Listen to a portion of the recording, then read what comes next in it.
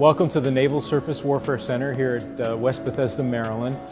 We're really trying to characterize and predict the performance of these ships and these submarines in full scale by testing scaled models in the water, collecting information like resistance, powering, drag, and all the motions that the model goes through.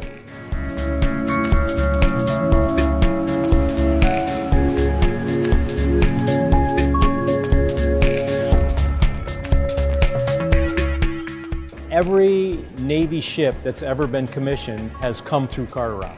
So we have done the hydrodynamic evaluations and testing on every class of ship that's out there.